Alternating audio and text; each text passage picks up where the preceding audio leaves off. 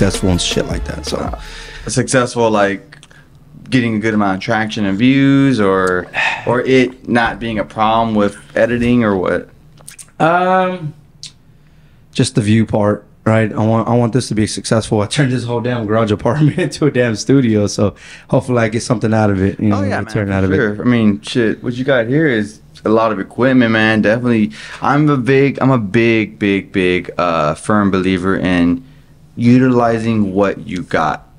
Don't think I need to get this and this in order for me to be able to achieve XYZ, right?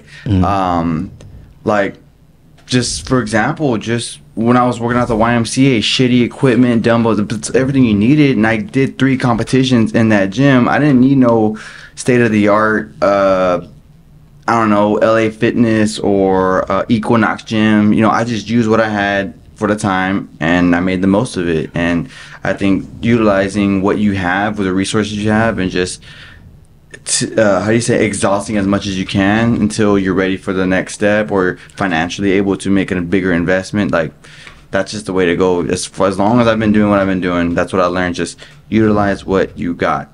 You know? Perfect, man. Well, thank you for being on the show. Yeah. I want to say, everybody, welcome to the Gotta Get Your Protein podcast show. First ever Mr. Eric Rodriguez guest special for today. This guy here, we go way back, believe it or not. So I want to say thank you for being on the show. Of course, man. So it's a pretty cool thing how we can like link up on certain, you know, things that we have in common, similar interests, right? I'm trying to build this brand. You are a brand, right? You're a competitor. You compete in big shows, and I'm trying to work that lifestyle that you got going on, right? So I want to show people that there's a different way how to do a lifestyle, and you got it in the more professional way. I'm more of a laid back, you can do it, if I can do it, you can do it type, and you're more like, hey, this is the science behind it. So it's 2 type of combinations clashing together, which is a beautiful thing, and we can sit here and talk about it. Oh yeah. And so I love talking about this, dude. Like, can you scoot up a little bit? Yeah. Just a little bit to the mic. To the mic. Yeah, a little bit closer to the mic. I mean, I learned over the years, as long as I've been doing what I've been doing, or being in fitness or business, there's 3 conversations you're going to have with your friends or even your family. It's going to be about their health. Oh, I gained weight, or I need to lose weight, or the holidays are coming. It's a constant conversation. Or I'm broke and I need money, or I need to get an extra job. Definitely one of those. It's definitely one of those 2 conversations. I think I said 3, but those are the top 2 conversations you're guaranteed going to have daily or consistently with anybody. And so facts, bro. You know, it's just something that's always on everybody's mind, is their health and their income. You know what I mean? And I mean, where we're at in our generation, fitness, health trends are implemented in everybody's life, compared to, I believe, like our parents and our parents' parents, which is why, like, my parents and even my grandparents kind of have unhealthy mindsets or habits, because we're growing up with information at our hands and finding it cool to, you know, be retro or dress a certain way or work out, right? And back then, it just wasn't as common. So somebody is either doing Zumba, jogging, watching what they're eating. Somebody's doing something, right?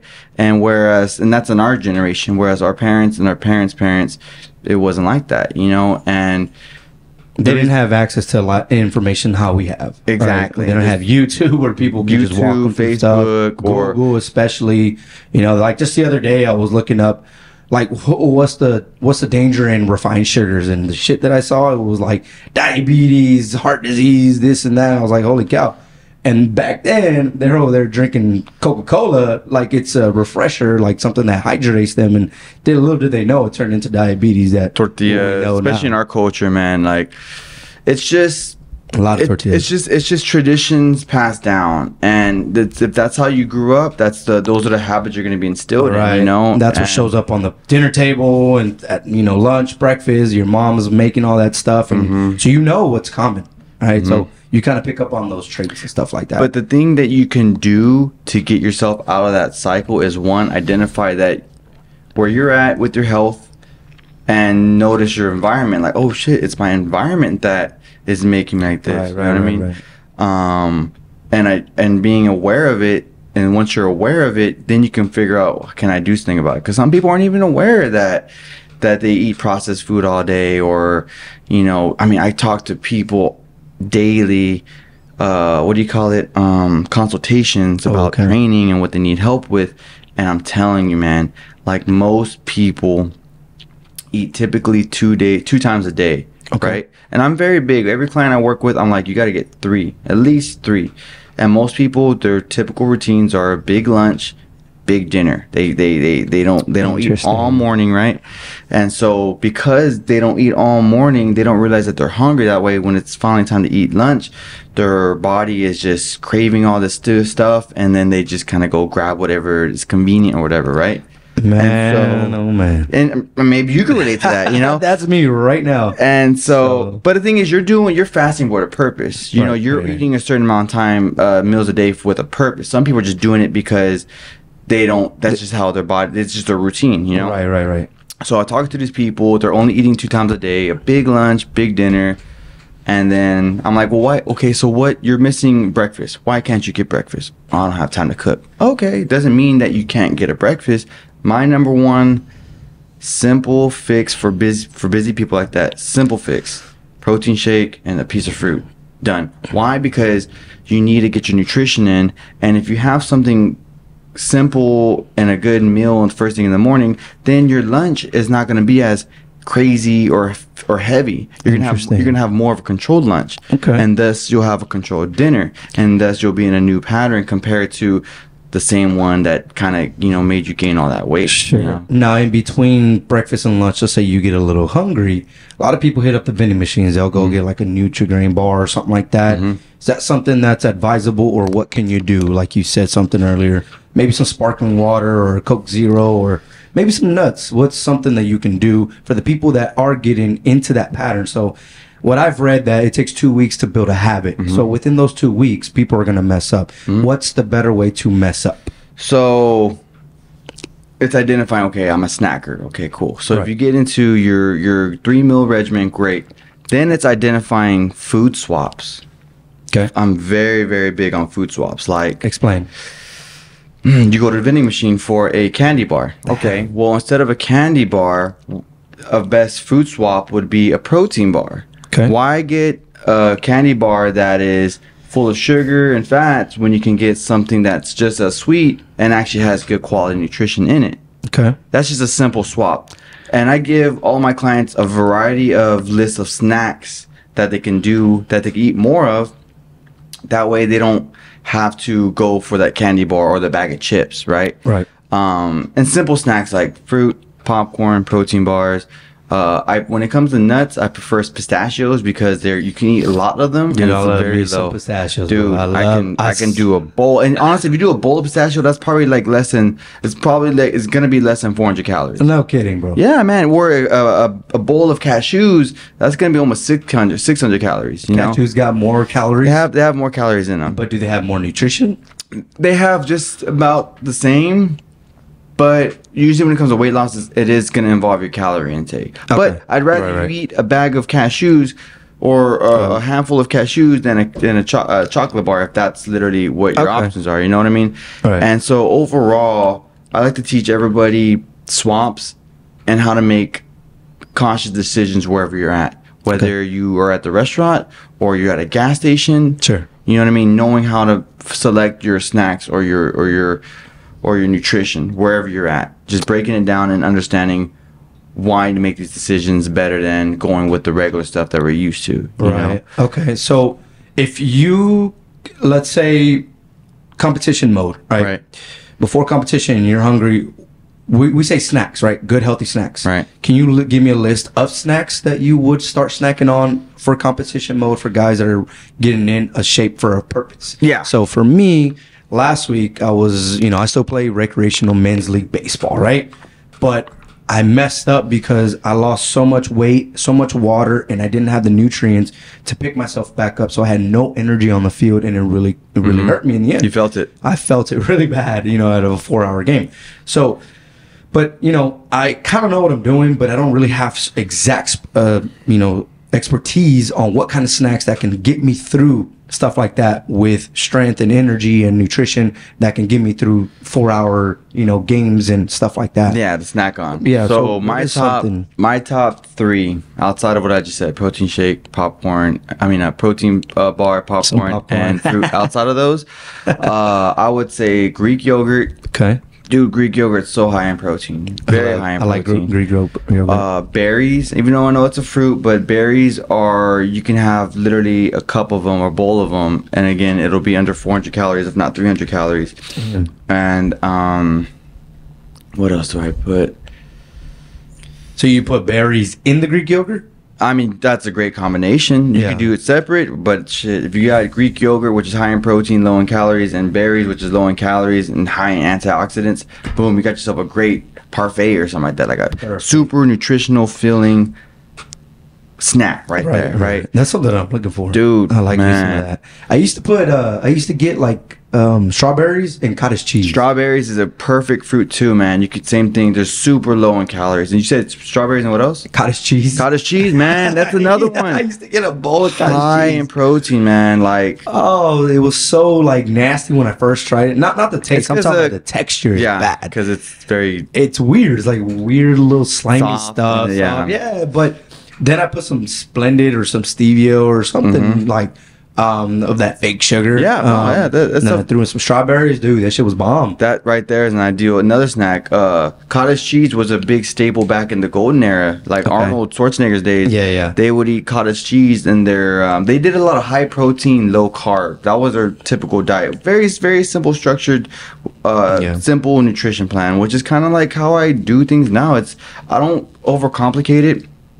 I'm not very big on macros. I'm not very big on fad diets like keto or pescatarian. Really? My thing is it needs to be sustainable. So if you could do it year round and not feel like you're depriving yourself, okay, I like that. Then it's good to go. Because let's say you lose weight fasted. Okay, you get to the goal. Are you still going to continue fast, or are you going to like break that because you now want to start being regular? Right. And the moment you break that pattern, your body's going to kind of gain weight because it's now doing something different. I have experienced that. I'm not gonna lie. I've experienced it maybe twice. I've lost maybe like 12 pounds, 13 pounds. Then I get to the point where I'm like depleted. I'm like dizzy, lightheaded. So I'm like, okay, I got to start some more, some food, right? I got to start eating some more. Then when I start doing that, I'm like eating some sugar, and then that really like implodes me. And I'm just like, why? Yeah. I just lost 13 pounds, but then I gained 15. Like, that makes no sense. Yeah. So that's usually what it is. It's because you're doing something for so long, and you're forcing your body to do something that it doesn't want to do, and then when you do something different, it's not like you're gaining weight like fat, right, but you're still gonna put on the water and stuff like that. So overall, my biggest thing is you gotta have a well balanced diet, nutritional regimen, or however you want to put it. Know your protein and your carbs, and just kind of move your body as often as you can. It doesn't have to be lifting weights, but overall, knowing what to eat and being and making good quality choices for yourself is going to take you a long way compared to doing a crash diet and then stopping it and then going back into your old routine or into some different routine, and then your body's going to gain weight or something like that. It's just how it is. So if you're going to go down a certain diet trend, make sure it's something that you see yourself doing sustainable, because if not, then it can shoot you in the foot if you change it up too fast. Yeah. So don't do no crash diets unless it's sustainable. No, exactly. Because it's you'll get results, right? But then you'll gain it all back once you go back to your normal eating habits, stuff like that. So let me just give you an example, right? Okay. So, and this is something I've gone through my whole competition journey or whatever, right? So I started taking my nutrition seriously at 197 pounds. And then in 8 weeks, I dropped to 170. And I had carbs in every meal. Low amount of carbs, but I still had carbs nonetheless, right? You said 8 weeks? 8 weeks. Holy cow. Yeah. In 2 months? So all I did was just literally take my nutrition seriously instead of, I'll have some alcohol here, I'm going to train harder. Because I always I dropped 15 pounds by cleaning up my eating and having some alcohol, but then I stayed at only losing 50 pounds. And then once I took out all that extra stuff, because I did have a purpose to lose the weight, so I had a timeline. Once I took out all the junk, the cheat meals or whatever, and the alcohol, and just stuck with my nutrition, stuck with my exercise, boom, week after week after week, result, right? And Simple.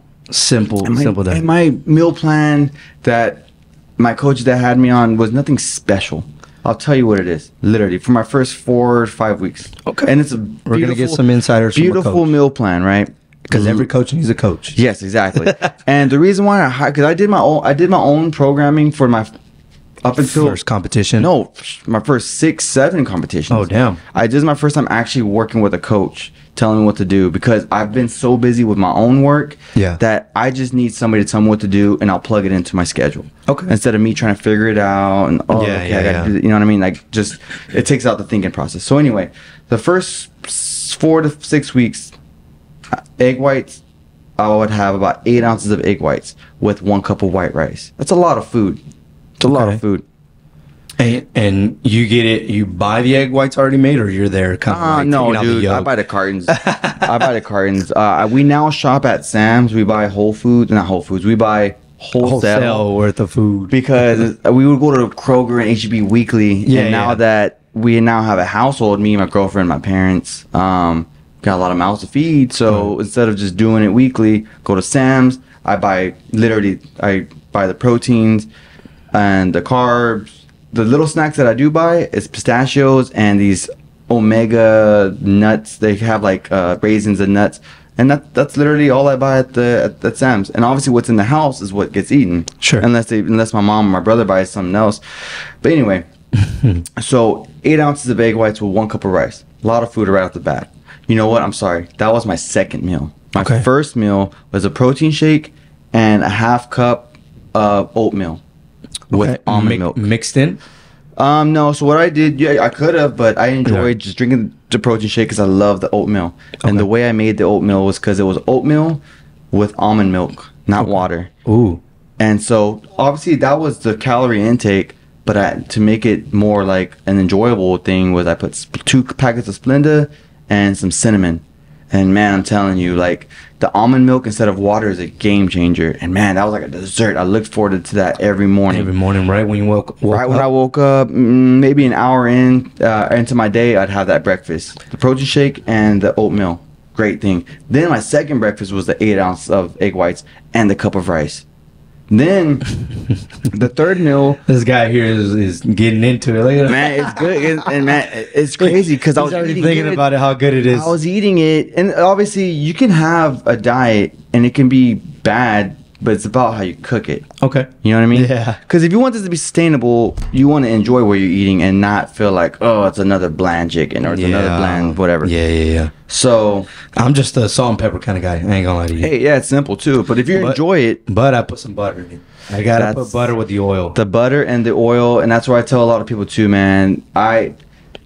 You save yourself like 300 or 400 calories by taking away oil and butter. Like it's a lot of calories, dude. Would you rather eat that, or would you rather it be somewhere that doesn't make you full? Oh man, you know what I'm saying? I want it to taste good and make me full. I don't know if there's a thing, but there is, because I mean I stay full and the food that I'm eating is good. It's just you got to make certain swaps, right? Okay. So the biggest swap you can do for butter and oil, spray. What kind of spray? Just any spray, canola oil, vegetable oil. It's all 0 calorie. If it says 0 calorie, it's good to go. Really? Yeah, man. Really? I thought olive oil was always good for you. I mean, yeah, all that's good for you, but if you look at the calorie, if you look at the nutrition, it's 120 calories per tablespoon. No, and you can't tell me you're putting that much oil. You're probably putting like that much oil. No, not that much, but like you're probably putting that much oil, and that'll. Oh no, brother! I don't like it when the chicken sticks on the pan. So I go ahead and put a little bit more, so that way I can kind of move it around. So instead of like my goodness, I'm sure if you change it up, I don't mean to be pointing like that, but if you change it up, probably this week, because if you cook all your food with oil, you take away that one variable, and just go to sprays, you'll be saving yourself probably like 400 calories a day per meal, man, and that'll take you a long way. Just like when people cut out Cokes they lose like 8 to 10 pounds. Same thing, dude. I noticed that like the bigger guys that like drink a lot of sodas that are diabetic, and the doctor like kind of gave them a shock, like, hey, you need to stop doing this. You need to get in shape. That's the first thing they cut out. And sure enough, like 15 pounds later, 2 weeks. I'm like, God, just damn. because of that one little variable. That one little variable would take you a long way, whether it's getting exercise in or swapping oil with spray. Little things like that will take you a long way, man. It's crazy. It's crazy, and it's simple. Just like all the variables. So I took out, which the way I go about my fitness is a little bit extreme. It's like more of a mindset, dedicated, whatever. Anybody can do it, but for me, it's about simplifying it for yourself to not feel overwhelmed. Because I do got a lot going on, but I really do want to stay on top of myself, right? Okay. So that right there will help and go a long way when it comes to flavoring your food and still cutting calories, right? Okay. So it'll be bland, you would say, or what do you put in as like your flavor? I use Lowry's in my seasoning. Lowry's seasoning, or lemon pepper or garlic powder. Oh, dude, lemon pepper's fire. You know what I used to do? That was really, really, really good. You guys out there might want to try this. I think my mom did this. I don't know why. She's like, your chicken's kind of bland. Like, do you want something in it? I said, no, not really. She's like, well, I'm gonna marinate mustard in the chicken with lemon pepper and lime. Damn. And so she put it in a bag, cut off all the fat, all the chicken. The night she left it overnight in the refrigerator. The next day she cooks it, and the chicken looks orange. Don't get me wrong. And you're scared, like, man, what the hell's mustard chicken and lime and key limes and lemon pepper spices gonna taste like? And sure enough, bro, that thing was bomb. It was bomb, but it did have oil in it. But it's fine, man. It's fine. Like, but dude, it was good. It's best to cook your food at home compared to going out to eat, for sure. Yeah. Like, that's a simple thing. So mustard and chicken. Mustard's a great condiment because it's 0 calories. Yeah, exactly. You know? And it's got the vinegar and the acidic acid that can kind of break down foods and stuff like that. Man. So it's good. I love mustard on my stuff. But you're a mustard hot dog ketchup guy? No, dude, I'm a mustard on my hot dog, and that's it. Really? Maybe some sauerkraut. I like the Chicago dogs whenever I go to a hot dog place, which is a sauerkraut and mustard. That's literally all. I don't like ketchup on my burgers or my mustard or my hot dogs. I just don't for some reason. That's on my fries. I love French fries, but I'm a simple. I don't like a plain hot dog, but I'll just put a good line of mustard for some reason. You know what I mean? Well, mustard is good. It's not for anything nutritional either. It's just because I like that. I like that. Yeah, I like the way it tastes. But but yeah, so the oatmeal, the egg whites, and then my third meal was it would be ground beef with sweet potatoes. Okay. And obviously I would go with the leanest, which would be like 90%. Sure. That was amazingly good, man. 8 ounces of ground beef at that, and about 4 to 6 ounces of sweet potato. Same thing, another full heavy meal, you know. Just the ground beef and the potato. That's it. And you just kind of like. I mean, obviously, I cooked the ground beef a certain way. I put bell pepper, seasonings, you know what I mean? The sweet potatoes, I just cook my sweet potatoes. I chop them into like chips, and I boil them. And if I want to add flavoring, I'll put cinnamon. If not, I'll just eat them. They're good the way they are, honestly. Or some salt, you know? What if you get like a big old piece of, I think is iceberg lettuce. It's kind of like the long piece of lettuce. I don't know what the name is, you know, romaine or whatever. Yeah. I have to look it up. And you kind of like wrap it and make it to like a taco. Like that's a lettuce wrap. That shit's fire. That's a great alternative for a taco, honestly. Yeah. Have you ever tried that? No, yeah, dude, all the time. When I was in the beginning of my training, when I was just balance eating, cutting, I went to Velvet Taco with my girlfriend and her family. And so whenever I go out to eat, it was typically my mindset was, oh, I'm gonna make conscious decisions wherever I'm at. Sure. So I went to Velvet Taco and I ordered this taco that had lettuce wrapped, healthiest choice I could make. You know what I mean? So that's definitely something. Or corn tortillas. They're a lot lighter in calories and carbs. Yep. I honestly thought corn tortillas were the worst. It's the flour. It's the flour is the worst. Yeah, that's what I feel like it corn tortillas, you can eat you can get away with 4 and be like under 400 calories. Oh wow. That's what I'm saying. It's just about looking at the nutritional facts and finding swaps. So if you're somebody that's a taco eater and you want to kind of cut down but still keep your tacos, and you like flour tortillas, then go from flour to corn, or go to with iceberg lettuce. You know what I mean? Yeah. And you can still enjoy your tacos and get results. You know what I mean? Interesting. Simple swaps. Simple swaps. That's what I'm all about. Making swaps, man. That's that discipline side of us, bro, that we don't have. Yeah, man. But I won't say it's a discipline. It's more of the knowledge side. That you know too. what I mean? That too. Because you didn't know that corn tortillas were okay. You know what I mean? Now you know shit. Now I know. Now I know. Now the people know. And now you can make your chicken and your beef without oil and make tacos. Right. And boom, you know what I mean? You got yourself a fully balanced meal that's fair in calories. You know what I mean? And protein and carbohydrates. Sure. You know what I mean? Wow. So what's it called? What else was there? So I had the ground beef, the sweet potato. Then I would do chicken, about 6 ounces of chicken and sweet potato. Okay. And then my last meal was 5 ounces of salmon with, I think, a half cup of rice. Jesus Christ, that's 6 meals right there. But that's when meals. you're competing to gain weight or to cut? To cut. Ooh, that was me on my journey to losing that from 197 to 170. That was my first 4 to 5 weeks. 170, yeah. So I was eating 6 meals. Obviously, I was active. I was doing cardio and training. But dude, I was eating good, dude. I enjoyed. The only time I did not like my meal plan was when I was like the last 2 weeks of the competition, where I had to eat dry ground turkey.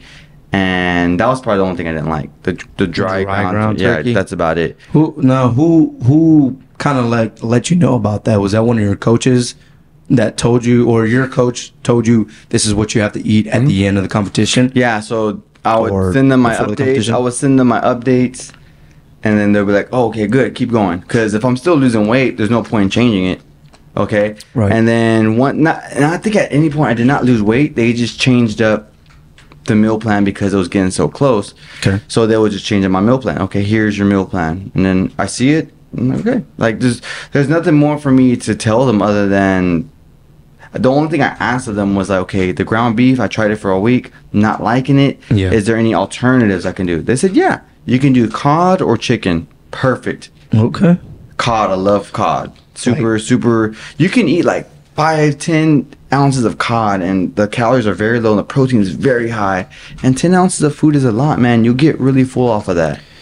I think for people like me who have a big appetite, don't think that's a big meal. But when you shrink your stomach, then it turns into like a big full meal. So just yesterday I was like out playing golf, right? And on the weekends I like to play golf and shit like that. So we're out there for 4 hours, 5 hours, hydrating, drinking water. But I'm like, man, I don't have enough time to go home. So the first thing I did was go to Chipotle. Yeah, good choice. And so, but it wasn't such a good choice because of the shit that I got in it. What'd you get? You know, I already got like the rice. I got extra rice, some beans. I got chicken. I got veggies. I got sour cream, the queso, and cheese. So that's really not healthy. But, you know, like stuff like that is just like so I've been shrinking my stomach lately, and then I finally ate the whole bowl. By the end of the bowl, I was like, damn, I can't really eat that much anymore. And so I was proud of myself there, but I wasn't proud that I killed it all. So I was like, oh man. But what is it that we can do to shrink our stomach while we're trying to get into that, you know, deficit where 10 ounces of chicken is full enough for us like it is for you. So your stomach is a lot smaller than mine because your food intake is a lot smaller. So you shrink your stomach, and so when you eat stuff like that, you're full and you're satisfied. Me, I have to eat double that, and that's not good. And that'll make you full and satisfied, right? Yes. Now, let me ask you this. Okay, you golfed for how many hours? 4 hours. Before you had Chipotle? Yes. Okay. When was the time, did you eat before you golfed? I did not, because it was like in the morning. That's where you went wrong.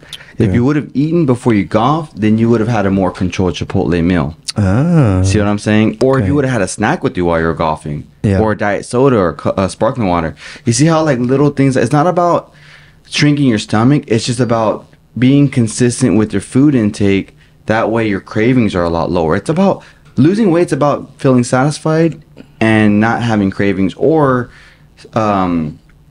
curving those cravings, I guess you could say, right? Because, hey, we have a craving, we'll eat it. Trust me, could have avoided the sour cream and the cheese and all that shit by eating before you played golf. Then you would have had a controlled lunch, and then, you know, things like that. But also shrinking your stomach, right, and getting into the routine. It's just about getting into the routine of, my biggest thing is getting into the routine of 3 meals a day. Okay. 3 meals a day. Focus on that. Then once you hone in on that, then you can, start focusing on protein and macros and carbs and stuff like that. But so for the people out there that don't know what is macros and macros and macronutrition. Yeah, macronutrition, sorry. Macronutrients. Can you explain that in your version? So the way I understand it is our nutrition intake is based off of food sources, right? Your protein, your fats, and your carbohydrates. Okay. And pretty much you need 60% protein, 30% carbs, and 10% fat for the that's a basic rundown for a meal plan, right? Okay. And you can always adjust those variables. You can either have the same amount of protein, the same amount of carbs, and then a little bit of fat or more fats. It's just about how you adjust those food sources, right? Mm-hmm. And those numbers, I need X amount of proteins, X amount of carbs, and X amount of fats a day to get to my goal, whether it's gaining weight or losing weight, right? So that's how I can put macronutrients. It's just those are your food sources. No matter where you go to eat, you're going to get a protein, a carb, and a fat. Okay. You're going to get one or all. You're going to get two or all three for sure. That's just how our nutrition is based off of. And okay, so one more time, explain the percentage of what needs to be where and where, or what you need to get in. So just for anybody, I would say 60% of your plate needs to be protein. Protein, okay. 30% needs to be carbohydrates, and 10% needs to be fat. Okay. Now, what the hard part is identifying your proteins, your carbs, and your fats. Sure. Because it's a full list of protein, full list of carbs, and full list of fats. Because people think carbs will make you fat or fats will make you fat. And that's not the case. It's the quality of the food that you're eating. So there's a carb and then there's a bad carb. So you got yourself a potato, that's a good carb, or you got yourself French fries, which is a bad carb because it's cooked in grease, oils, and fat. But it's still a potato, but it's because it got much more in it. Where a potato is a single ingredient. And that's the number one thing I can say is if it's a single ingredient food, it's good to go. Meaning if it's an apple, if it's a pear, if it's an onion, those are single ingredient foods. If it's salmon, it's just salmon. If it's a chicken breast, it's just chicken breast. When it becomes not a single ingredient food is when you start putting oils on it, I guess seasonings, just extra calorie things or condiments on it. Condiments. That's when it becomes not a single ingredient food. But I'm a big condiment guy. I'll tell you right now. Yeah, man. And condiments, I mean, who doesn't love condiments? But there's swaps for those too. So if you got yourself regular ketchup, you can go to like no sugar added ketchup, or you got barbecue sauce. There's no sugar added barbecue sauce, and they'll save you like a good amount of calories just by making that simple swap. Again, going back to swaps, man. I use sugar-free barbecue, sugar-free ketchup. I use low sodium soy sauce for my condiments. I use mustard too. Sugar-free syrup whenever I make my protein French toast or protein pancakes. You know what I mean? And I've literally, I never did it for anybody else. I didn't try to experiment. I just brought my stuff with me and I shared it with my friends, right? So I got 2 or 3 stories. Story number 1, I made my friends protein French toast with sugar-free ketchup. They enjoyed it. Okay. It tasted like regular French toast, tastes like regular syrup, but they don't care or know that it's lighter in calories, right? Wow. Story number 2 is I had friends come over for my birthday in May, and we cooked them burgers and stuff like that, and I had my ground chicken and sweet potato, my ground beef and sweet potato, and I put my no sugar added ketchup on my stuff, and I put it in the table, and everybody was using that with their French fries. And they're like, "Oh shit, this is no sugar add, like this is light, it's a healthier ketchup, whatever." I was like, interesting. Yeah. They're like, "Oh man, it tastes just like the same." Wow. Third story. I'm at my birthday barbecue. Again, I'm cooking all this fajitas. Like you have a birthday every 3 months. Yeah, man. It was just May, man. May's always a good month. Yeah, May's a good month. It's me and my girl's anniversary. It's my birthday, and you got movies coming out anyway. So I'm barbecuing for my friends. I'm still sticking to my nutrition plan because I'm like 2 weeks away from my competition. Okay. But again, just because I'm cooking fajitas and French fries doesn't make me want to eat it because I'm on top of myself. I have my food with me, and I was drinking Diet Cokes like crazy that day too. But anyway, a good friend of mine that drinks sodas as well Yeah. She was like, man, those Dr. Peppers you got, the zero sugar Dr. Peppers, they taste just like real Dr. Peppers. Yeah. So now her and another friend changed their Dr. Peppers to that. Yeah. And I'm not saying like that they have great results or anything like that. Yeah, but it's just little things like that. Like, oh shit, I can make a healthier choice and it still tastes as good. So overall, it's always about finding swaps and things like that to make it feel like you're not on a diet, or to make it feel like you're not on some strict regimen, man. Because you want to enjoy your food, you want to enjoy your results, you want to enjoy the journey and the process overall. Yeah. It doesn't have to be this just thing where it's annoying, it's a chore. Oh, I can't wait till 12 weeks from now so I can just go back to eating the way I want to eat. You know what I mean? And it's gotta be when you get to that end goal, now you know how to maintain, because now you know how to eat, now you know how to have balance. Okay. Right?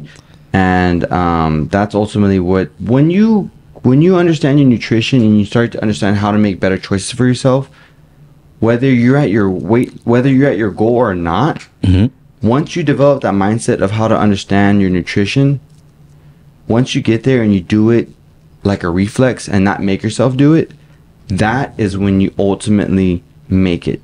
Okay. Because you're going to have that habit instilled in you, and once that's a part of you, it's going to be with you the next day, the next week, the next month, and then time's going to go by. That time's going to go by with that habit still in place. Imagine the results that will come along with it. Right. So let's bounce a little bit on the mindset. I want to ask you a couple questions about mindset and a regimen and stuff like that. So one of my questions is, speaking of mindset, most people don't really start doing anything until they have a reason to. So like, for instance, a doctor appointment, or let's say for a wedding, right? People don't really start working out unless they're like, man, I'm about to get married, let me get in shape for that, because when I start taking pictures, it's a one-time thing, a lifetime thing. Another thing, me gearing up for baseball season, for you, competition, for others, what motivation do they have? Incentives, is that what you're saying? Yeah, some type of incentive. Exactly. So what, for the average person that says, man, I want to get in shape, I need to get in shape because I don't look good, I don't feel good, I just not where I want to be at. So I started gearing up for the incentives and for the show, because I want people to know that a guy like me who hit a wall, that used to be in shape, that's going through the process and is showing how it's going to be done, with expertise like you coming in and kind of teaching me and showing me, so that way I can give the knowledge to the people that, that need to know stuff like this.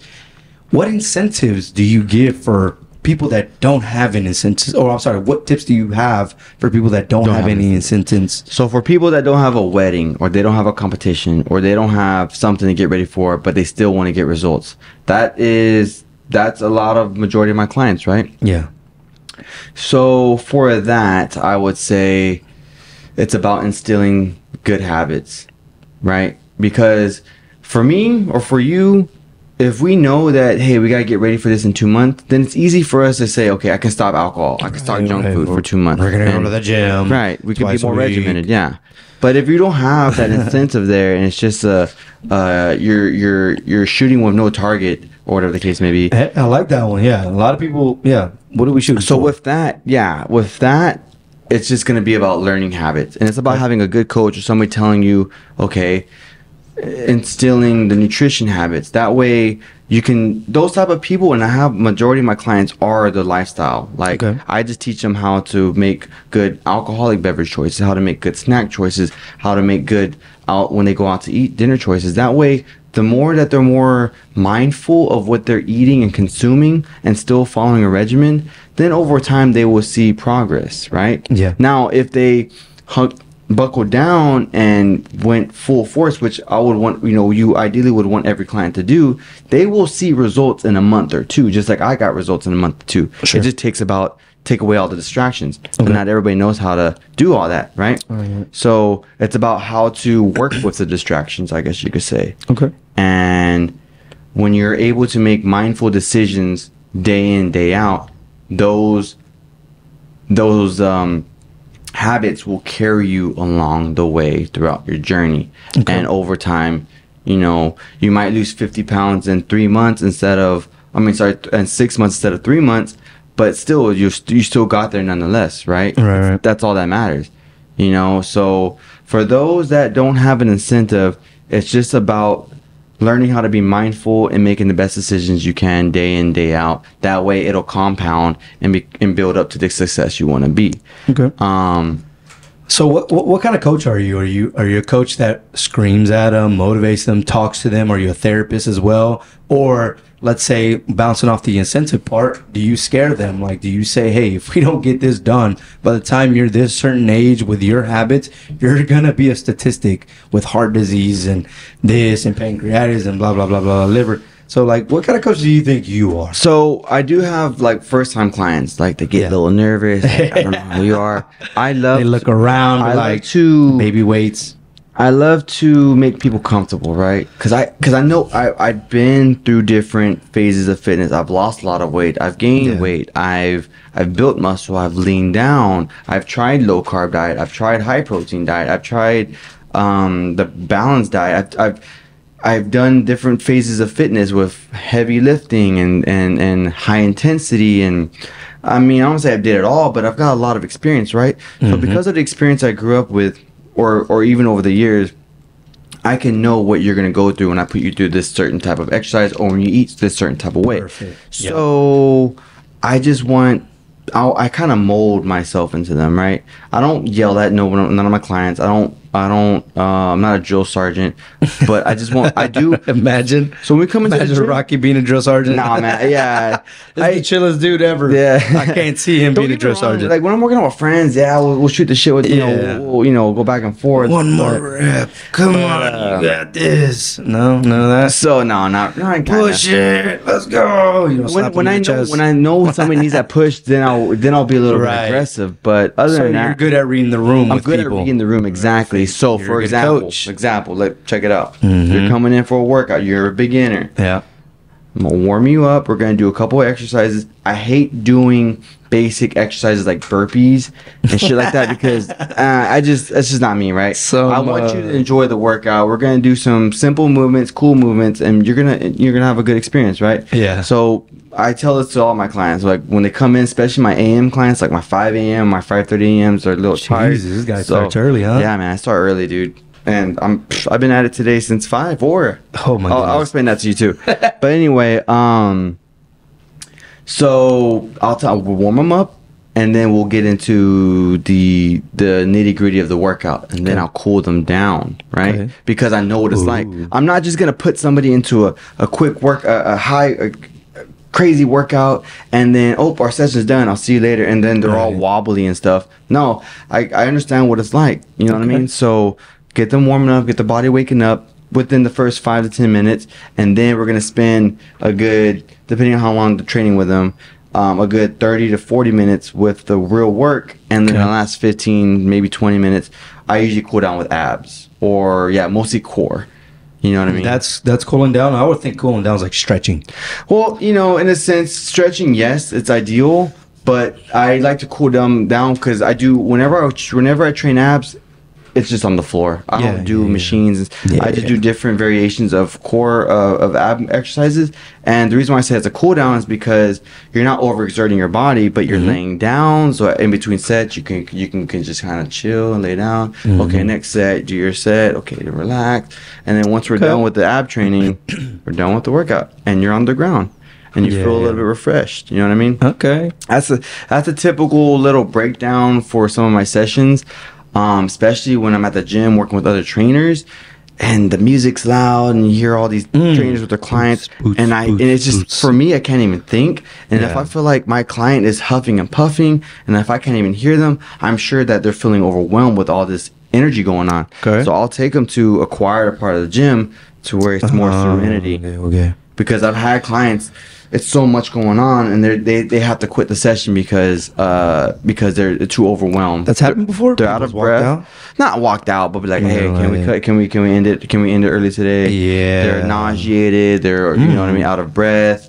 And normally when I can tell someone is kind of getting into that fatigueness, I'm like, all right, let's go to this side of the gym, and I can tell like, okay, we're not gonna do any more like exerting movements, we'll start cooling down. We'll start doing some core work, things like that. Okay. So I like to read people and work with them where they're at, and go based off that. Now, when it comes to the hard talks, you know, none of my clients really came at me like, oh, I didn't lose weight, this isn't this. Because honestly, if it's a one-on-one session, we have talks over, you know, progress, nutrition, what the week's like, kind of just consulting during the workout.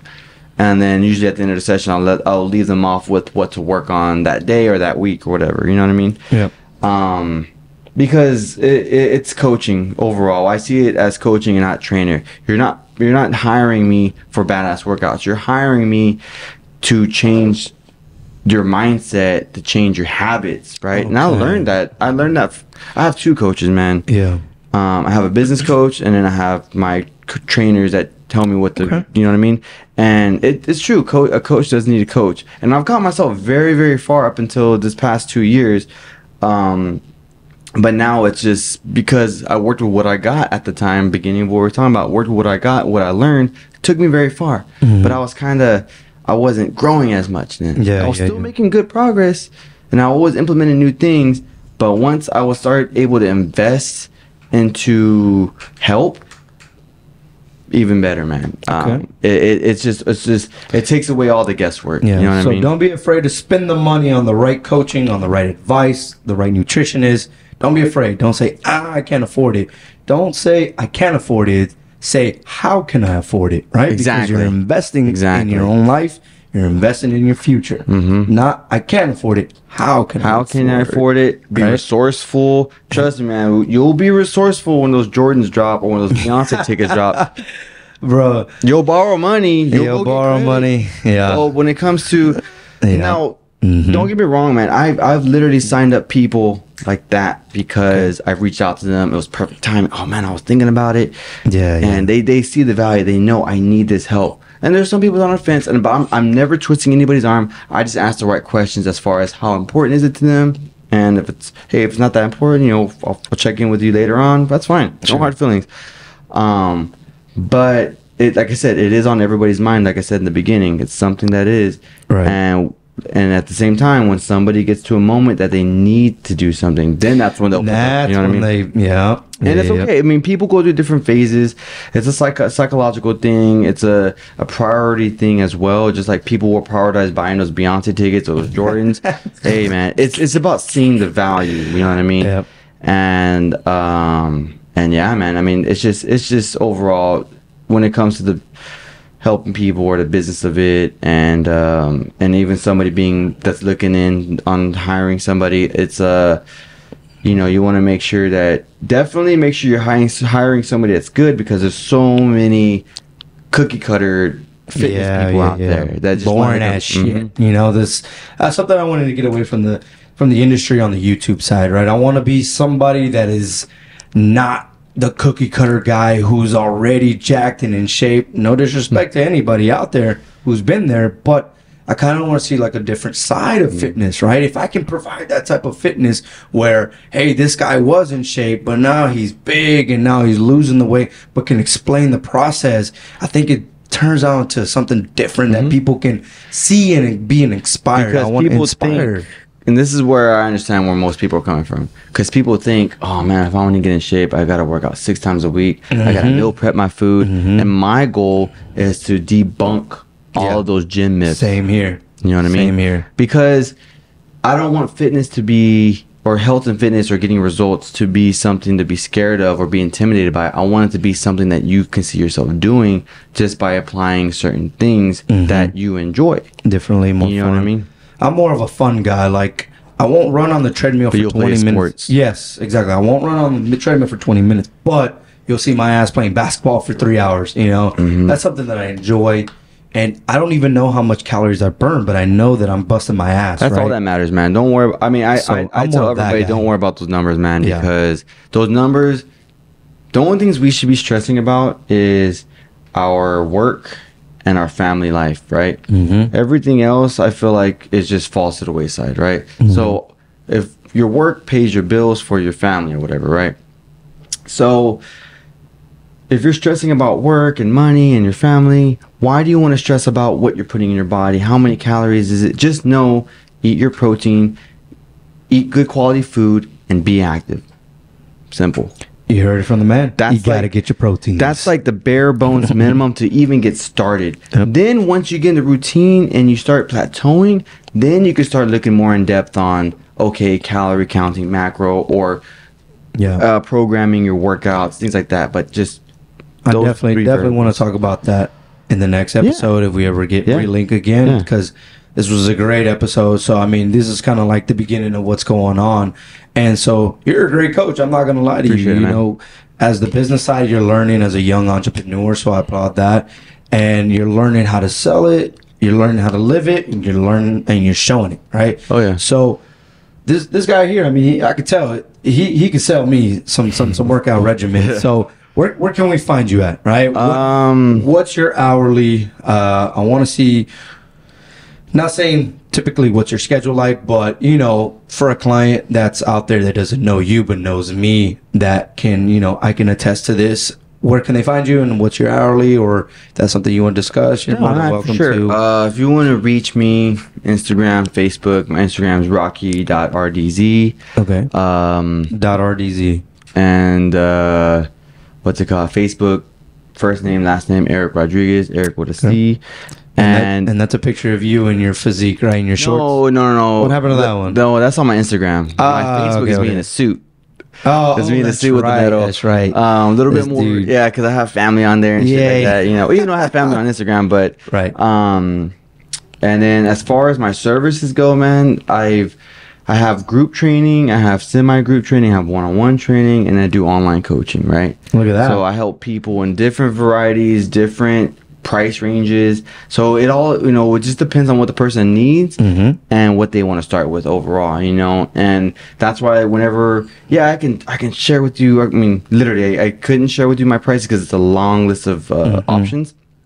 But it comes down to a consultation call to see what you need help with, how much help you might need, and then like plug you into the right program that might suit you, you know, and things like that. So you work a lot through the gram and Facebook. That's where usually you contact or your clientele's, besides word of mouth, like social media wise. That's where you go to Facebook, Instagram. I don't on TikTok yet or like that. Yeah, YouTube.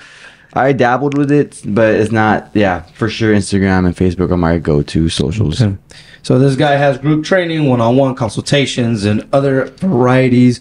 What's stopping you guys? Get with this guy. He seems like he's phenomenal. He gains weight, loses weight, gets in competition shape, and you should see how phenomenal he is. Now, the last thing I want to talk about, last two things I want to talk about is your competition. How many competitions have you entered, and how many times have you won, or what have you been critiqued, and what have you learned, and what is something like that you can like give a feedback for?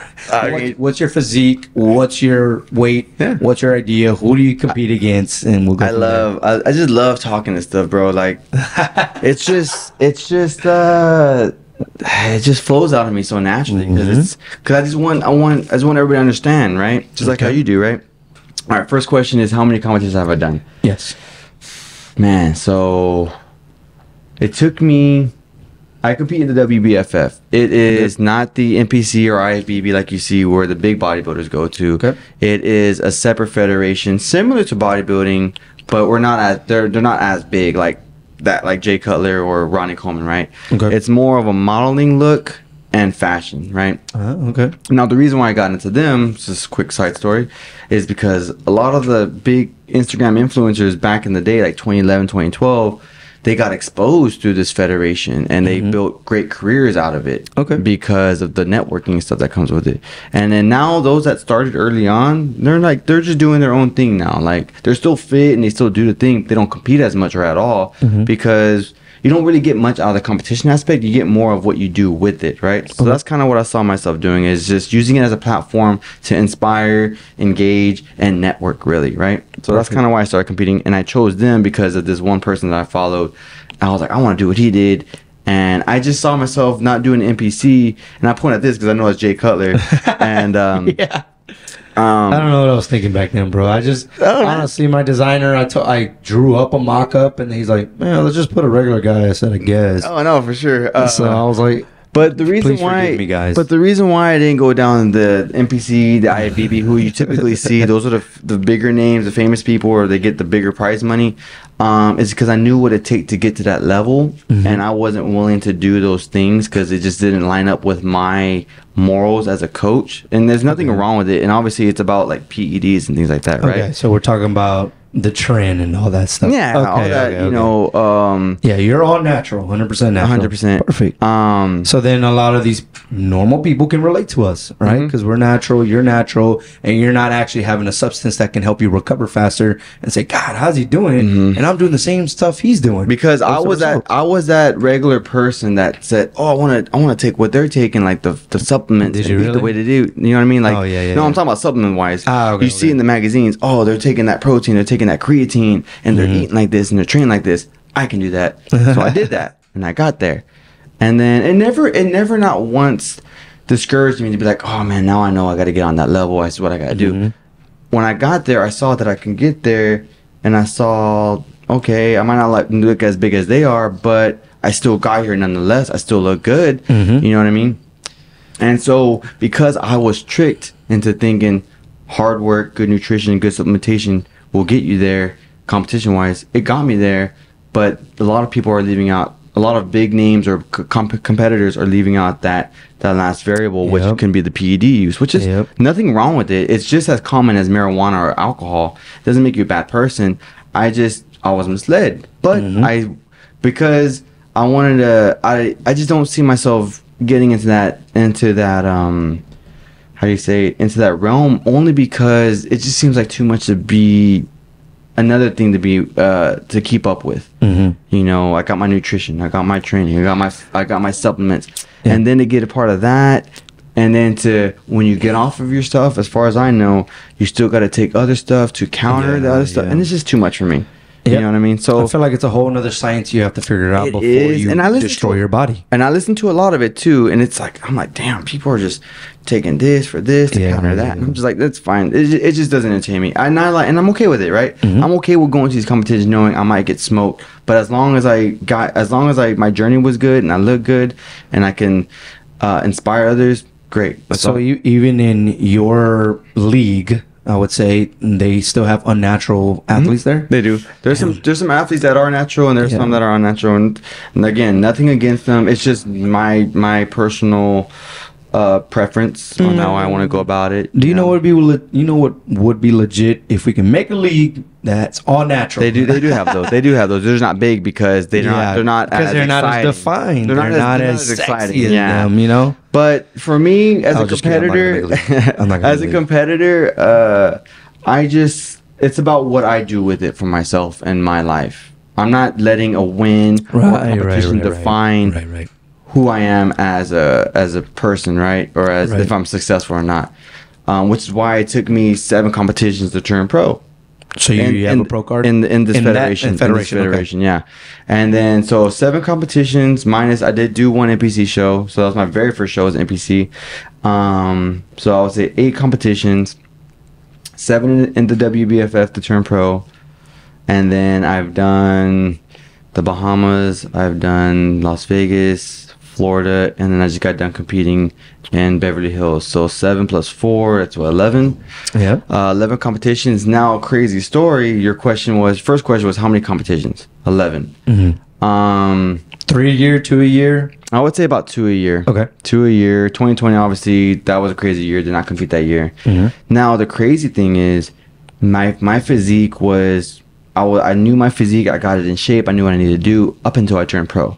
Okay. Now after my pro, I feel like my progress has been digressing because either, don't get me wrong, I'm fit, I get it, yeah, you know, all that stuff. But from what I see as a competitor in the pro level and what I used to bring as an amateur, it hasn't been clicking, right? Okay. But I know for a fact that this coming August when I compete, I'm finally going to figure out that formula that I've been missing, because what I went wrong was when I turned pro, I'm gonna bulk up, and I competed at 177 or 175, and took like 8 months off, and I gained like to 215. I'm gonna bulk up, and then I'm gonna do the same thing to cut back down. And I did. I lost the 40 pounds for my pro debut, but because I lost it so fast, my body didn't look the way it looked when it turned pro. So whatever, competed, did fine. I was like, I'll do it again another time. Gained the weight back, cut down real quick. Body still didn't look the same.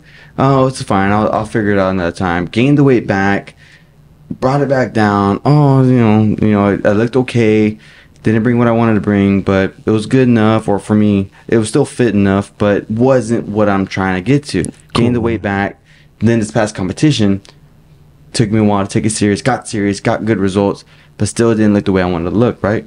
Again, since turning pro, it's been getting to a subpar physique, gaining the weight, getting to a subpar physique, gaining weight, getting to a subpar physique, gaining weight. Now, this past competition, I lost the weight, got to a subpar physique, and I took 2 weeks off. I was going to tell you the story earlier, but okay, so recently, this is my first week back in training.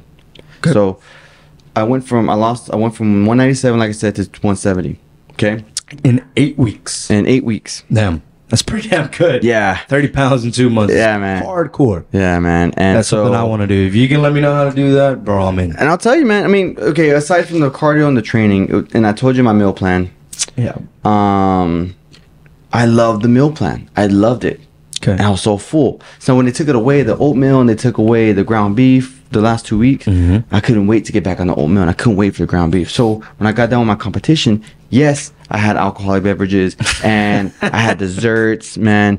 But once I got home from my trip, I got back on that original meal plan. But in between those meals, I had cookies, I had McDonald's, but I still stayed on my regimen, I still stayed on my cardio, and I was eating clean and eating dirty and still doing this. I was doing the same thing plus the alcohol and the junk food, right? Yep.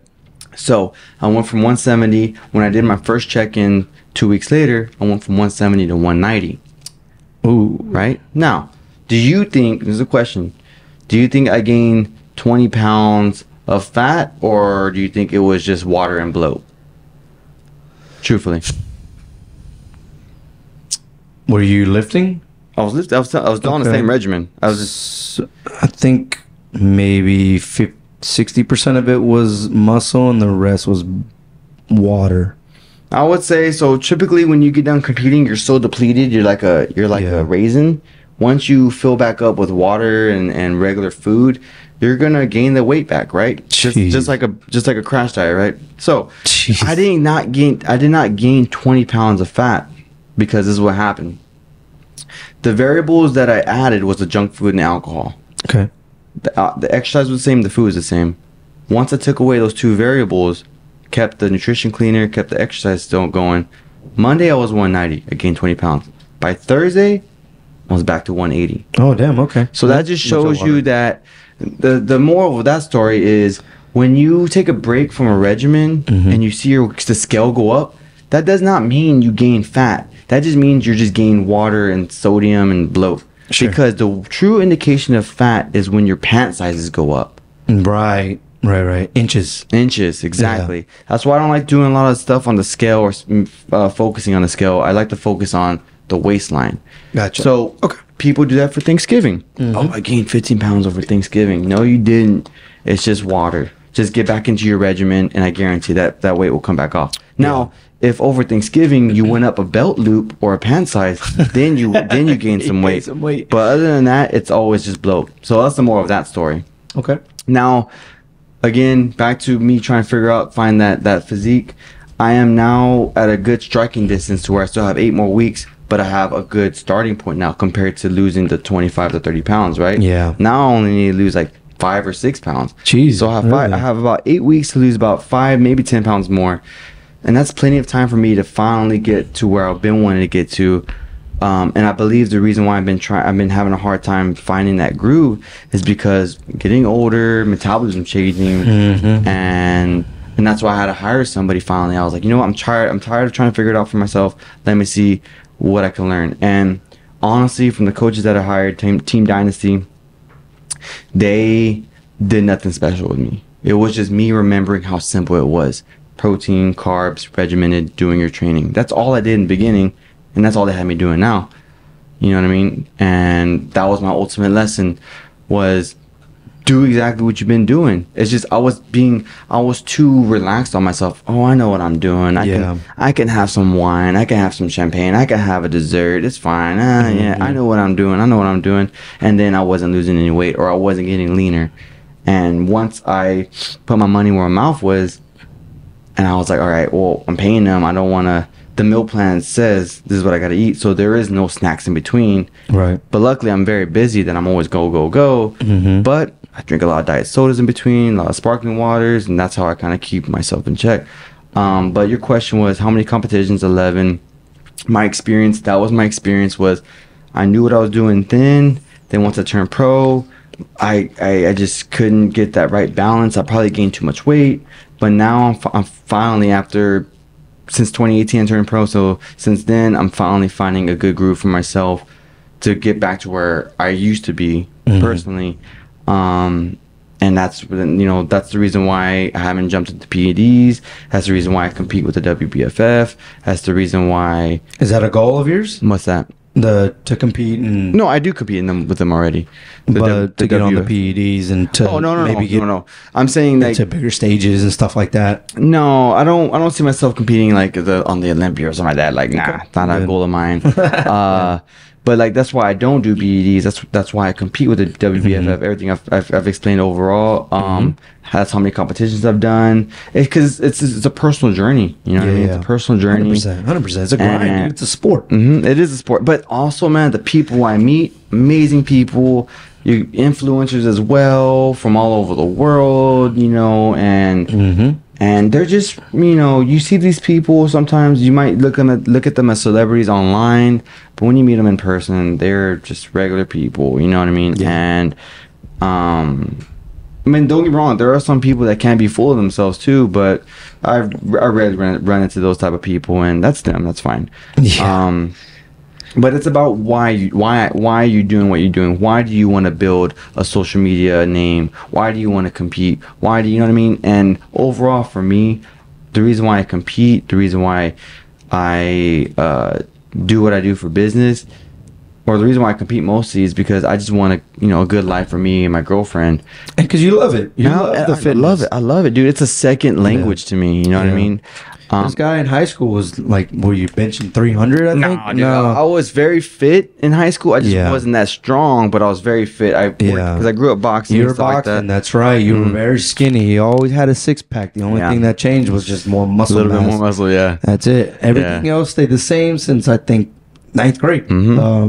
So he stuck with it. I didn't. You can tell the results. Yeah. The guy's in shape. Look at his social media page. I promise you, this guy here with his shirt off, he's looking pretty good. Giving you flowers, best, man. But I can tell you that much, you look better than me. I mean, you and I were both 150 at one point.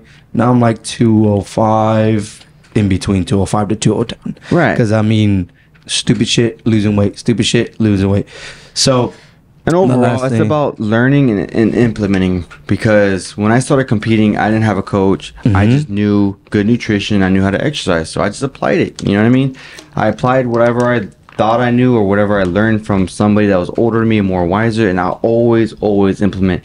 If there's somebody that's doing what you want to do, pick their brain, man. Pick their brain. That's my biggest thing. And that's what the show's about, man. Bringing guys like you, good experts that's been through the grind, been through the hustle, and knows what it takes to get there because they've seen the results. They've seen the process, right? Trust the process, right? Yeah. I mean, that's what I would say.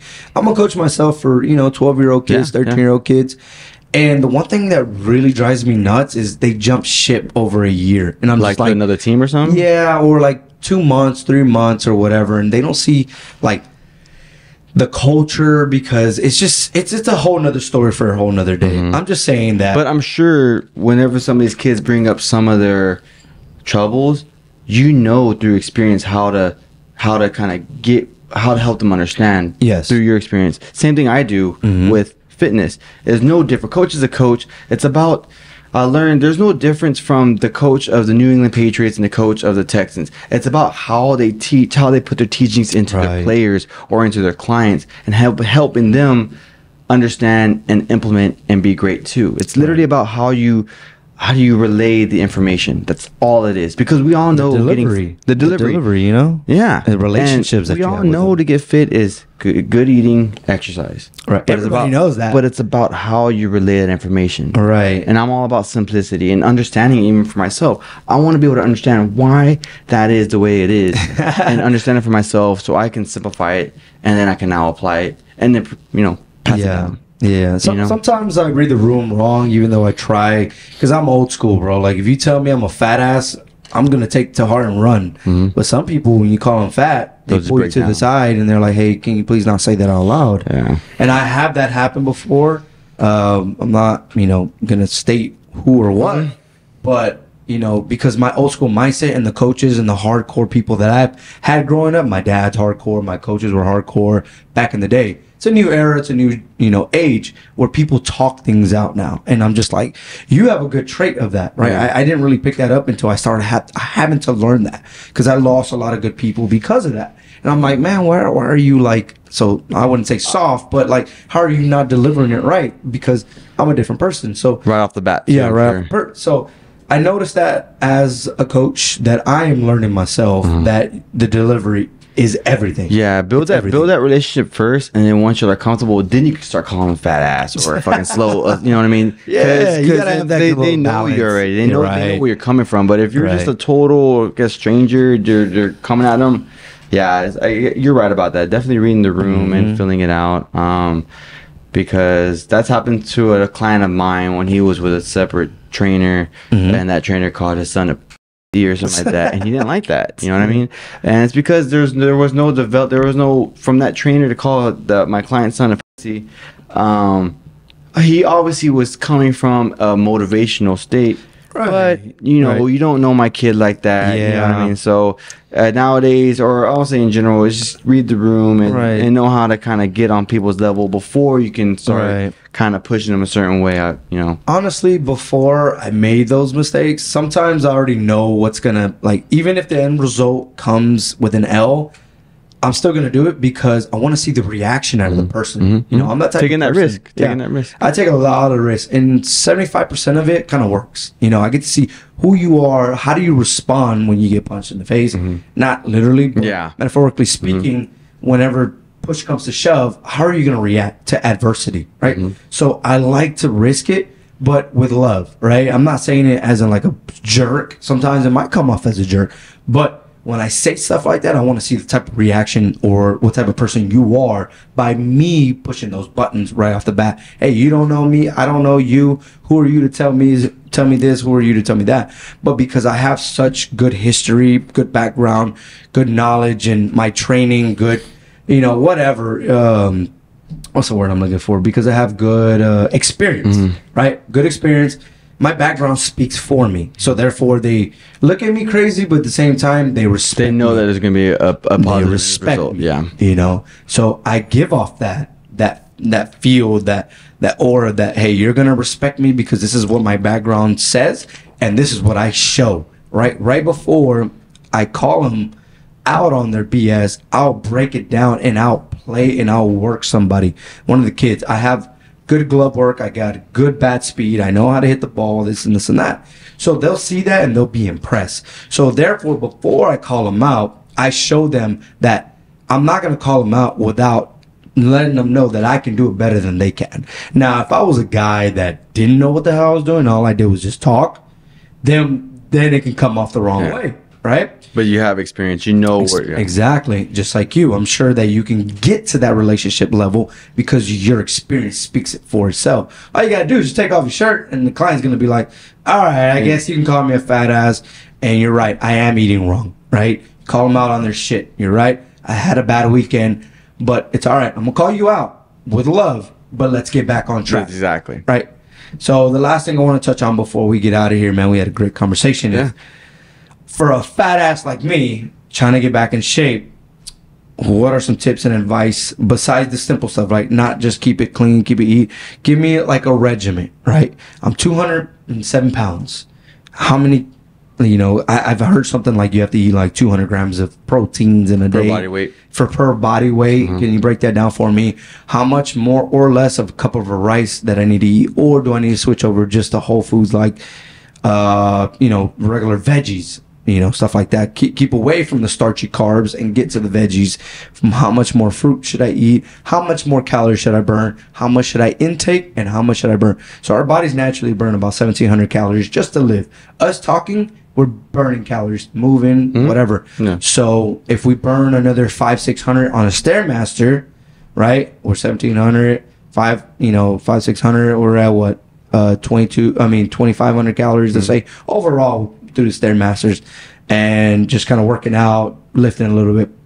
2,500. How much do we intake without feeling depleted, but feeling good and be in that caloric deficit? Because I'm big on caloric deficit, right? The less you eat, the more you work out, the more weight you're gonna burn.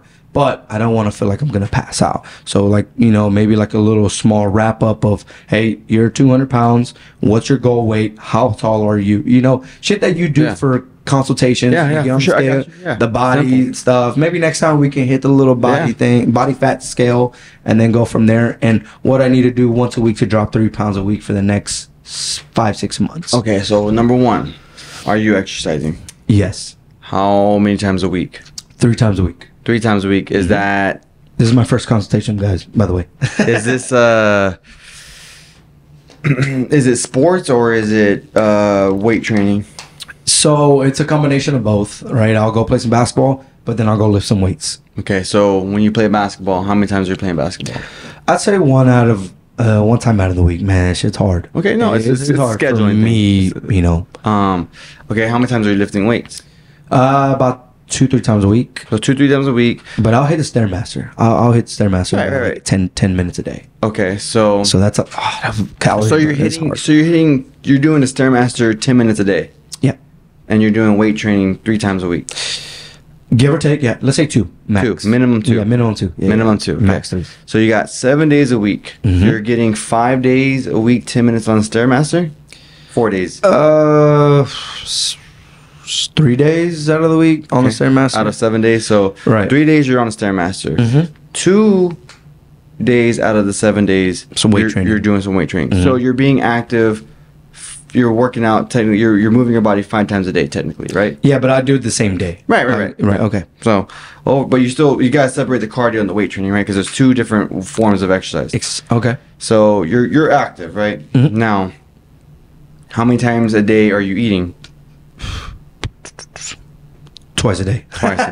And you're doing 2 big meals. You're fasting, right? Fasting right now. And I'm going to go eat a big ass meal right now. Are you committing to fasting, or are you open to different implementation? And it's about how you want to go about it. Right. I just want to know what's more effective for me, right? And this is why we're kind of having this conversation. From what you're telling me about your Chipotle experience with golfing, those eating patterns are the reason why it's hard for you to lose weight, because you're eating so much and you're so hungry and your cravings are so high that you just kind of don't even focus on or mindful of what you're doing. Okay. So I think the biggest thing is to implement a breakfast. Okay. A light breakfast or a heavy breakfast? A balanced breakfast. Okay. So a light breakfast, if you're on the go, you don't care about cooking, protein shake, and a piece of fruit. I would say it's a light breakfast and a balanced breakfast.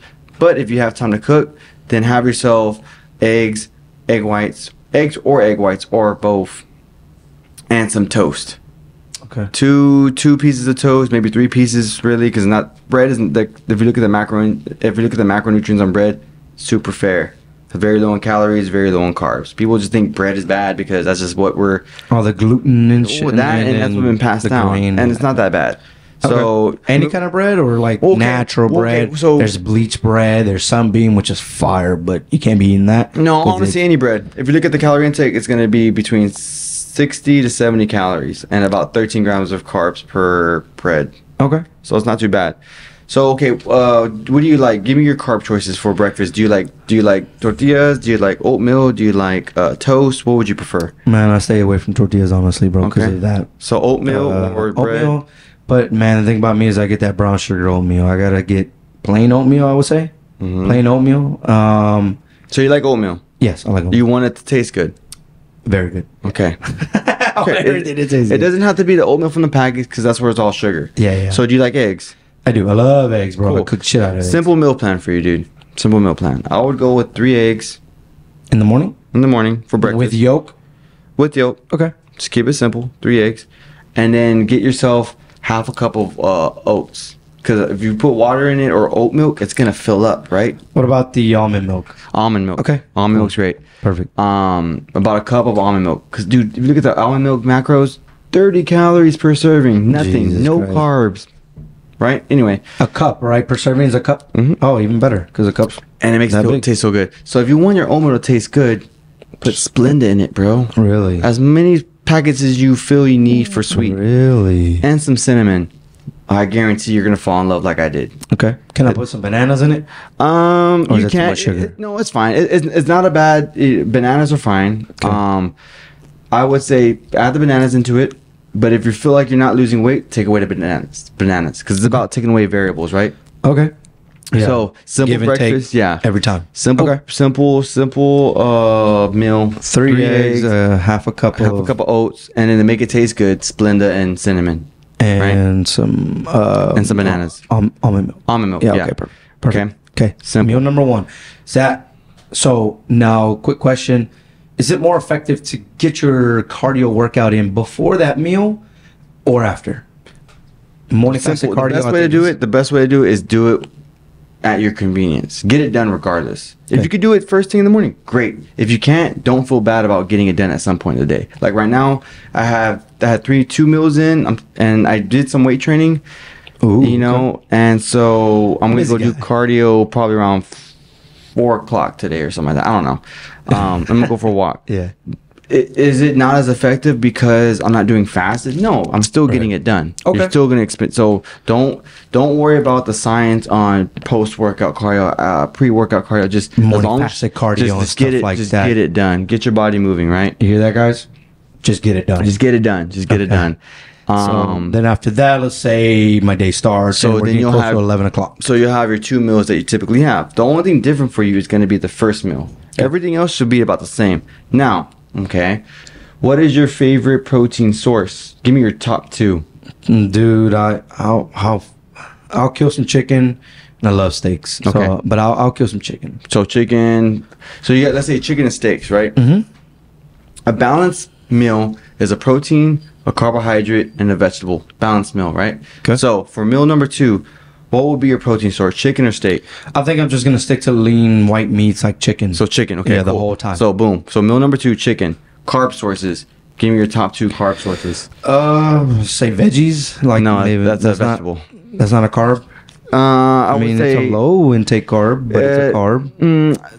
Low carb. carbs. A carb that can be misconstrued as a vegetable would be like a potato. Okay. So- Sweet potatoes. I love some sweet potatoes. So sweet potatoes and what else? Give me another carb. I guess some dirty rice. Dirty rice. So overall, Which is regular rice. yeah, white rice. Right, dirty rice falls under the category as rice. Okay. Because there's so many variations of rice. Oh, you can do rice. basmati. You can What do about jasmine. pasta? Pasta is a good Pasta carb. is a good carb, but for weight loss, you would No, want to, okay, you okay, want to that's make more of sure a you gain limit weight. it. Yeah. Okay. Because you so can. no pasta, boys. I would just and- limit. I and would women. limit it. I just would limit it for sure. And I won't say Okay. no, like don't do it, because you can incorporate it, but you want to eat more and feel satisfied, right? Mhm. So your carb sources, your favorite carb sources, is sweet potato and rice in any variation, right?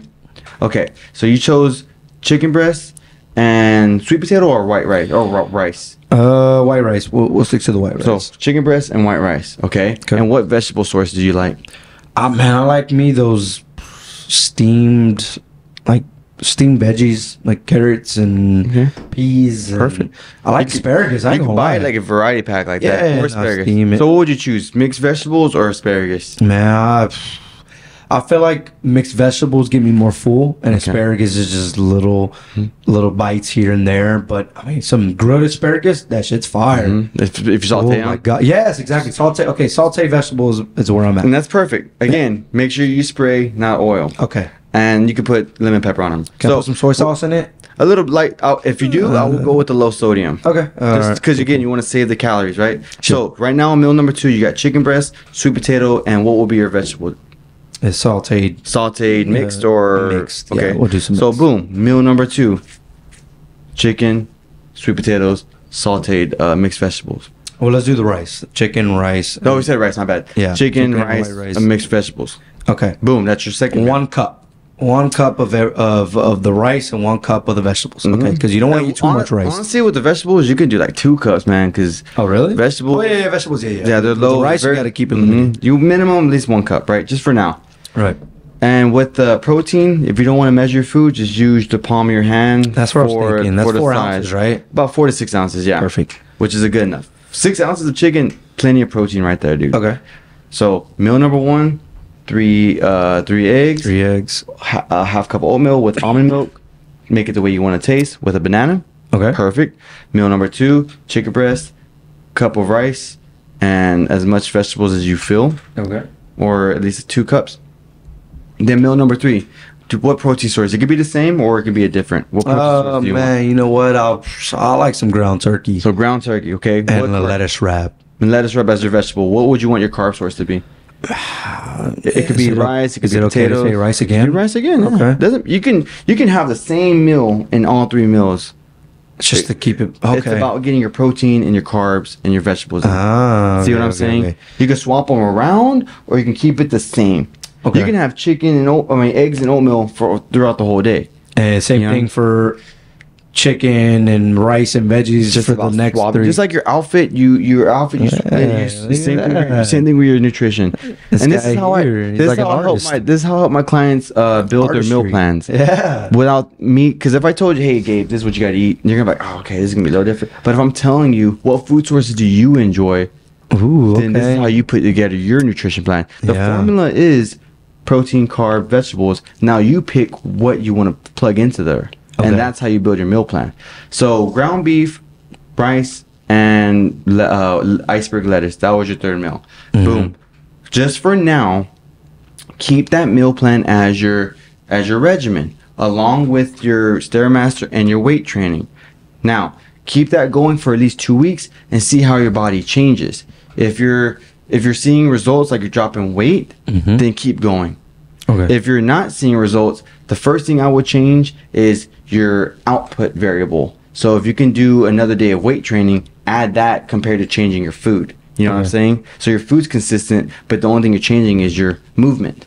Gotcha. So you change the movement without changing your food, then you get more results. And then you keep going until your results stall, and then you can start changing things with your food. Maybe I should take away less carbs, or maybe I should add more exercise. Or more exercise. Usually if it's the food you're going to be changing, you will just kind of don't cut out your carbs, but just kind of like, if you're going from a cup, go from a cup to 3/4. Gotcha. Small little changes. Because if you go from like, oh, I'm going to take away a full cup of rice, then you're going to be hungrier. Yeah. You know what I mean? But if you do little incremental changes, it'll take you far, it'll take you further along compared to doing quick, abrupt changes. Gotcha. And then you're hating life. You know what I mean? So that's why many people quit diets and exercises and they go back to their and that's how lifestyle. That's how I help people understand nutrition. What proteins do you enjoy? What carbs do you enjoy?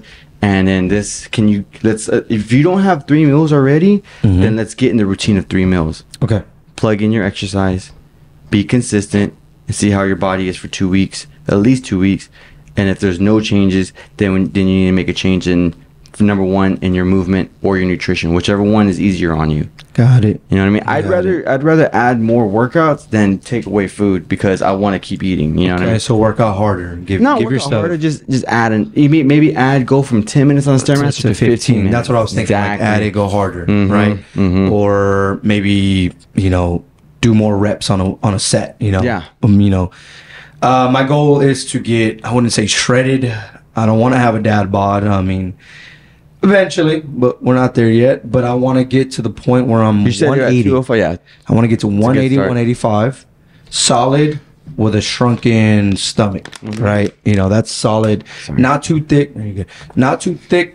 But not too skinny. I want to be in a good weight. So you got to make sure when you're weight training, you're keeping it as heavy as you can with the right amount of reps that you're properly doing. So if you're doing 15 reps, make sure you're doing a good amount of weight that's heavy for 15 reps, not easy for 15 reps. You know what I'm saying? So always challenge your muscles by going as heavy as you can. That's how you hold on to your muscles. Will you get too big? Would you get too stiff? I mean, I don't want to be stiff. I want to be. In order for you to not feel stiff, you got to make sure that you're getting your mobility working, like stretching or things like that. Still got to do that. If lifting weights helps burn more calories for sure. Yeah. And it helps with fat loss. So that's just something you got to do on the side of exercise. Just, you know, whenever you're chilling at the house, just stretch your hips, things like that. That'll keep you less stiff. But overall, yeah, just establish your 3 meals, be consistent with it. And then if you need to change things, change small variables. Either add another workout day or add 5 more minutes to your Stairmaster. I would always go with the exercise first before you start editing your nutrition. But honestly, okay. I think your biggest flaw is you're missing a first meal, because your first meal is a big one, and then you probably don't eat for like another 6 to 8 hours, and it's another big meal, and you know. I'm not gonna lie, I love to fast, bro. I love it. And I just love being empty and feeling lighter. I don't know what it is. It's not good for performance, but I love that feeling in the morning. So yeah, thank you so much for your time. Like I said, that was a great, conversation. I enjoyed this, plan.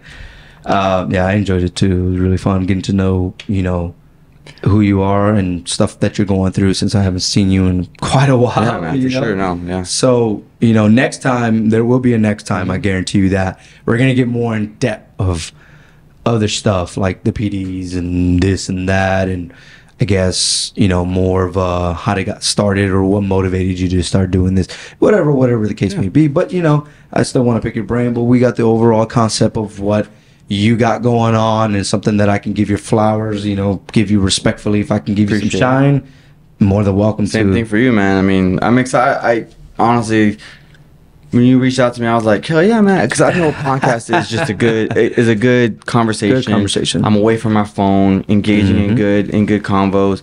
And I saw your setup when you had promoted it and stuff. I was like, yeah, of course, man. Yeah, I wasn't gonna be a boo-boo ass podcast, being in the room in the closet. Yeah, and I know what you got going on. I know what you're pursuing, and man, if I can help you in any way with that, like, more power to you, man. And north side to north side, like, let's just grow together, Yeah. and do this, A couple of Northside kids from Houston, Texas, trying to make it big. I mean, I've been doing this for 7 years. I think you've been on the grind for about 5 to 6 years. I've been in business for 9 years. Yeah. 9 years. Yeah. Okay. So I've been making videos for about 7 years now.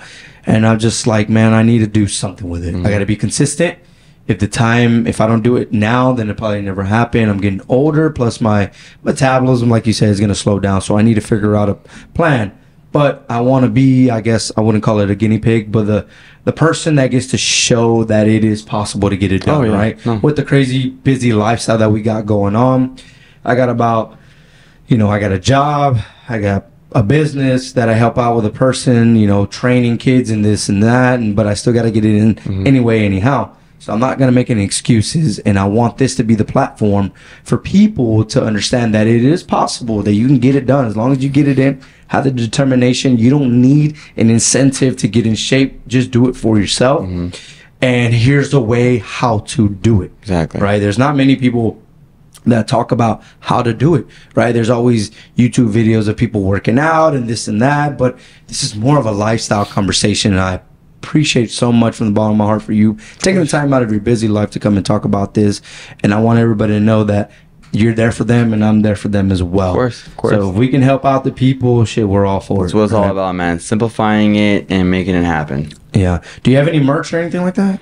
No, I don't. No. Nothing like that? No, I just more if you want to reach out to me, if you need help with anything in your fitness journey, socials, Instagram, Rocky.RDZ, or Facebook me, Eric Rodriguez. I'll put it somewhere down here, so that way they can take a look. I'll be happy to help out anybody. And link it below and stuff like that. So, I mean, I got some merch coming out pretty soon. Maybe I can get you. It's not going to be that for sure. That was cool, just a little whatever. Designs. Maybe I can get you in some shorts or a shirt that you can wear before and then just tear it up. I don't know, whatever you want. Whatever you want to do. But appreciate you, brother. Yeah, man. Thank you for your time, man. Of course. Till next time. Of course.